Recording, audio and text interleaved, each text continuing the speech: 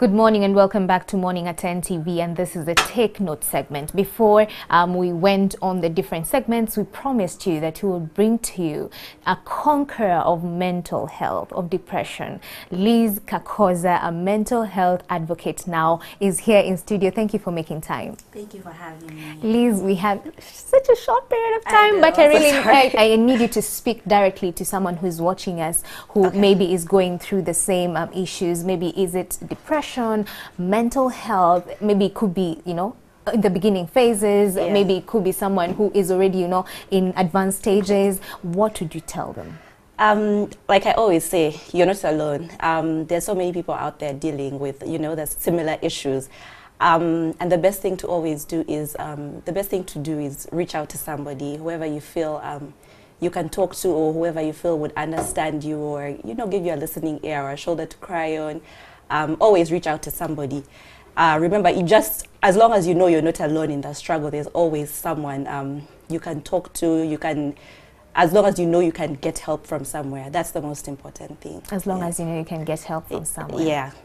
And you are now in advocacy. You're an advocate for this, and you actually started out a foundation with that regard. And part of the big case that you actually raise is the issue of treatment in Africa, even in Uganda. Let's remain local in Uganda. In your experience, what are the key challenges? I know for you, the correct diagnosis was, you know, made later on. So in terms of covering ground now with your foundation and as an advocate, how far have you gone? Well, there's a lot of work to be done because, first of all, of course, the stigma that surrounds it, but also the lack of understanding, the lack of knowledge. There's still a very huge gap in that space. That's why at Tumaini now we want to go more into education and creating programs to get people to really understand what mental health is about. But in terms of access to healthcare, yes, there's still a huge gap. You know, from speaking to medical practitioners, people will tell you most people in med school do not find psychiatry appealing. And that's even more dangerous for a country like ours, because that means, like the statistic says right now, is 37 qualified psychiatrists in Uganda. I mean, and our population keeps growing exponentially. So that should bring about, you know, the figure to about 1 psychiatrist for every 1 million people, which is not feasible. I mean, we have only one national referral hospital, even though we have provisions for psychiatric units and wards at health center 4s around the country that are not, you know, they're not functional, they're not running. But also that's because of the lack of human resource to ensure that they function as they should. So one of the things we want to do at Tumaini, and we need a lot of public support from different stakeholders, the public. We want to roll out mental health first aid programs. So that ensures that even you can become a mental health first aider. You know, you don't have to go to study psychiatry or go to get a degree in counseling, but just like any other, you know, when someone suffers from an accident and they need first aid, I mean, that's a skill everyone should have. So why not the same thing for, you know, mental health?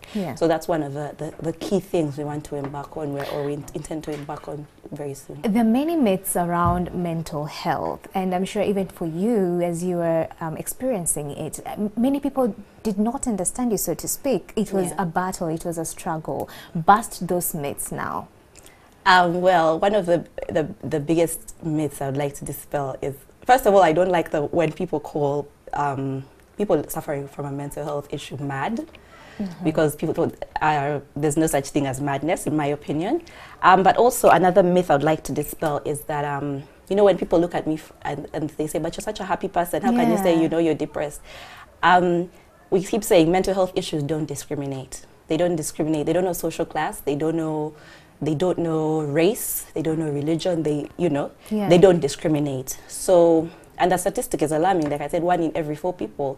So I mean, if we're 4 people in this room, okay, me, I already know myself, but if we're 4 people in this room, one of us is dealing with a mental health issue.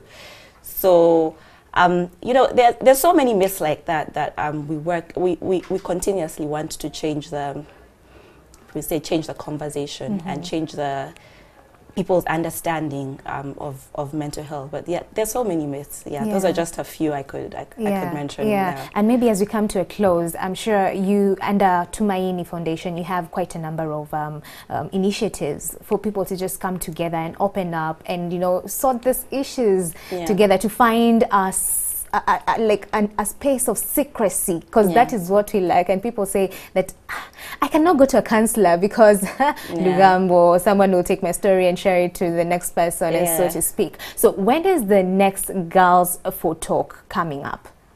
So in the next quarter, we'll have a session, but we're also rolling out a program that helps us reach, especially into workplaces and schools, create safe spaces for people to come and not just talk about mental health issues, but also learn, you know, skills to help the next person cope. So yeah, that's a program we'll be rolling out. It's called Mint.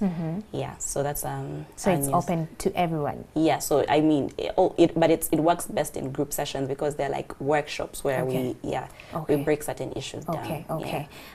Now speak to them that are watching you right now. Tell them what they need to do, the symptoms they need to watch out for. Maybe there's someone who is watching and they're like, am I really depressed or not? You know, they really don't know. What should they look out for, the symptoms, and at what point should they, you know, go for help? Well, the symptoms for mental health issues vary because also there are thousands of different mental health issues. Yes. But for depression in particular is, we say, prolonged sadness or a prolonged feeling of impending doom. And this is if you are suffering from this for, they say maybe 2 weeks to a month. If it exceeds that, then seek out to a professional, talk to someone, and then together you can, you know, work out a diagnosis. And mental health issues manifest themselves in different ways. Sometimes you go to a hospital and they tell you, oh, you have malaria because, you know, your joints hurt, but that could be a mental health issue. So just, you know, remain alert and very mindful of your feelings and your emotions, and just cater to yourself. You know, that way we say keep fit physically, also keep you know, fit mentally, and take care of your mind and your thoughts. And thank you so much for coming on the show. I think we need to have you back again, just for you to share your story. But you have a blog where you write your stories as well? Yes, thatcultureshake.wordpress.com. Okay, that's where you can get her story in depth. And that has been the discussion for today. Keep the conversation going. The hashtag is Morning at 10 TV. Have a good morning.